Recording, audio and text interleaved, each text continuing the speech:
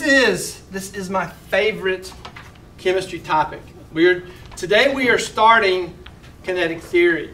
And we are starting kinetic theory, which is the kinetic theory of matter. The kinetic theory of matter. So into your notebook, you want to create a major heading called kinetic theory of matter. Kinetic theory of matter.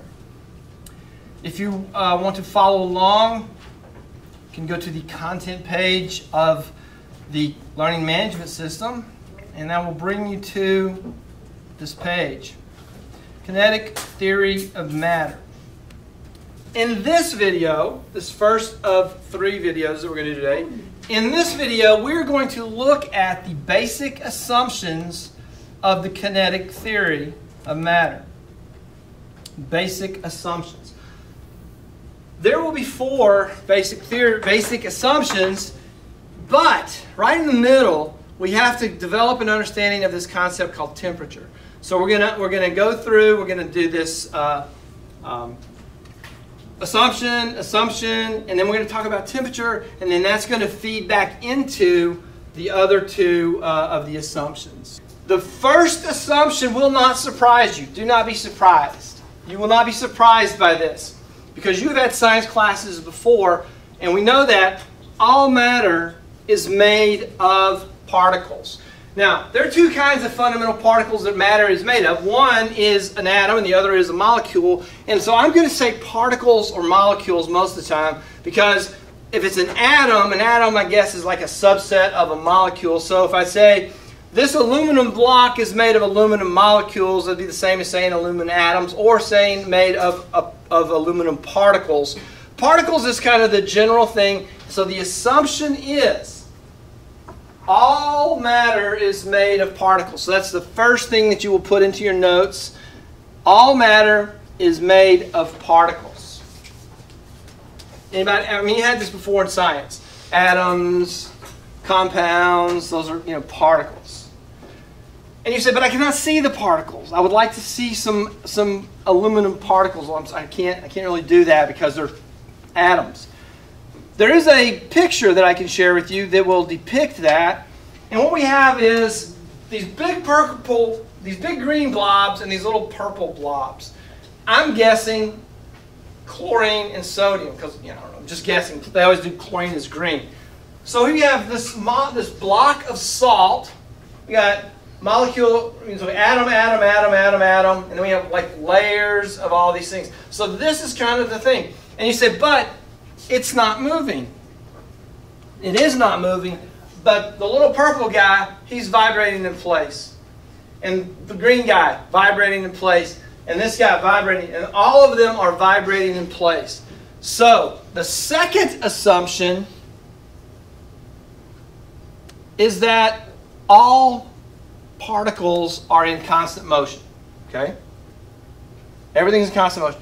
Even though the block isn't moving anywhere, the particles inside the matter, the particles inside the block are moving, and that's this little, like, they're wiggling in place. One of the questions in the assessment is going to use the phrase wiggling in place. Does that make sense? So assumption 1, everything is made of particles. Assumption 2, all of those particles are moving in constant motion. They're constantly moving around. The air molecules in this room are all moving around. The air molecules in this room are all moving around. Okay? The next 2 assumptions rely on us understanding what temperature is. And so we've got to do this kind of like sidebar, little box over on the side. And in that little box on the side, you're going to do temperature. And we're going to talk about temperature for a couple of moments. Okay, everybody ready? Temperature? So you're ready? We're going to talk about temperature and how we get to this concept of temperature. So any sample, the particles are moving. And somebody goes, it would be kind of cool if we could measure how those particles are moving around. Like, these maybe are moving more than these. And so they begin to work through this concept. So if they're moving, they have energy. They have kinetic energy. And that kinetic energy is understood by this formula that you do not need to understand yet. This will be a second semester formula. So here's the way it works. The mass of something stays the same. The kinetic energy of something then is related to velocity. Does anybody play football? All right, Mr. Dunn, you play football. And what's your last name? DeVolt. So you're standing on the 20-yard line. Dunn is running at you in a kind of leisurely, slow pace. And as he approaches you, he drops his shoulder pads into your number, and you take it in the chest. A moment later, he is sprinting at you full on as fast as he can sprint, drops his shoulder, puts them in your numbers. Which would you prefer? The slow, leisurely jog or the full-on sprint? Well, it's intuition. Scientifically, I want the slower. You want the slower. Because if V is less, energy is less. But you were going to say something negative about his football ability. I was going to say he's pretty slow in the first place. He's pretty slow in the first place. So, and the debate ensues. If anybody have like a 2-year-old sibling, 3-year-old cousin, would you rather your cousin hit you with a baseball, or would you rather a major league pitcher hit you with a baseball? Oh, major league. Because then you could brag and say, I was hit by a major league pitcher. Yeah, and people would be impressed. And then there's the financial considerations. Velocity, this is just common sense. As velocity goes up, we're going to understand that energy goes up, right? That makes sense. There's no surprise here. This is not one of those things, wait, that doesn't make sense. Energy goes up when velocity goes up. So the definition of temperature is the average kinetic energy of all of the particles in the sample. So they're not all going the same velocity. Okay, so let's get this idea of average temperature, the average kinetic energy. So what do you think the average age in the classroom is? I'm 56. 14. 28.4. So the 56 is going to pull it up a little bit. Yeah. Is anybody 15? Is anybody 14? Anybody 13? Anybody 16? All right, so we're not all the same age. But the average is probably like 14 and a half or 15 or something. And even though there's one old dude, that doesn't make the whole average go up. Likewise, the molecules of air in the classroom, the average temperature is 73.1 degrees Fahrenheit thermometer. So that means this guy's going 73, and this guy's going 75, and this guy's going 69, and there's a guy up here who's 100, and this molecule is only going 40, and this one over here is going 65. They're all different. They're all different temperatures, but the average of the entire set of molecules in this space is 73.2. So the average, so back to our block of salt.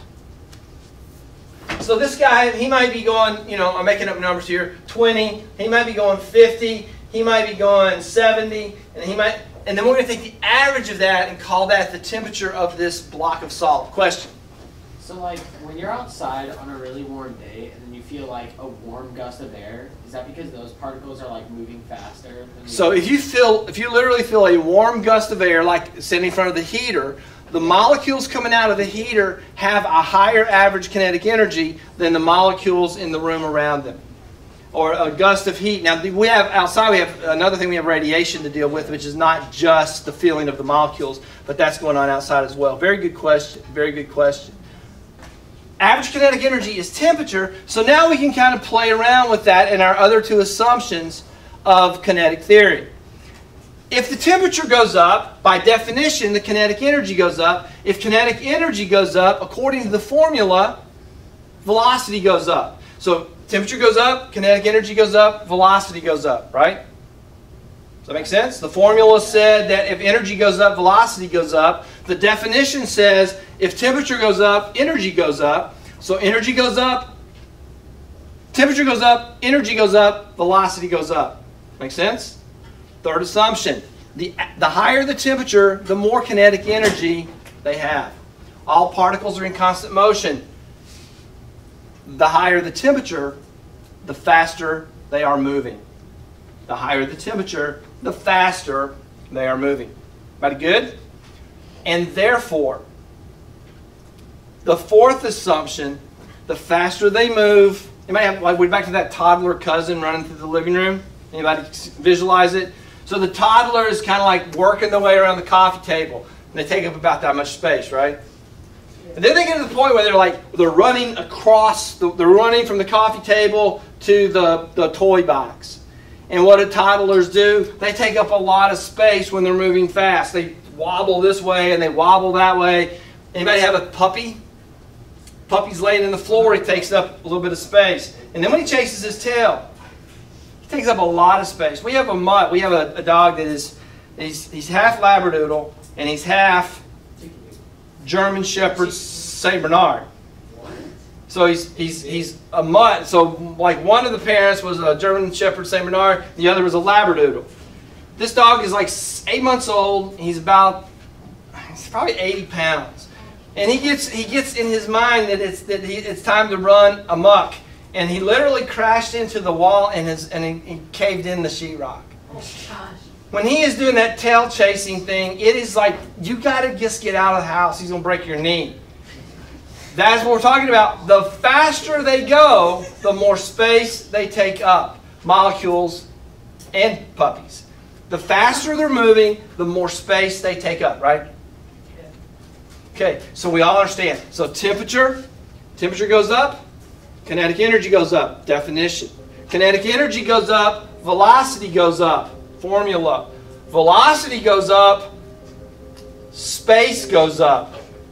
If the velocity goes up, the space that they take up also goes up. Make sense?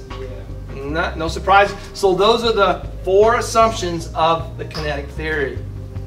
Any questions about the 4 assumptions of kinetic theory? That will bring the first video to a close. So those of you who are watching the video, thank you for watching. Hope you enjoyed it. Subscribe to the channel, sign up for notifications, leave me a comment, question. We'll see you in the next episode.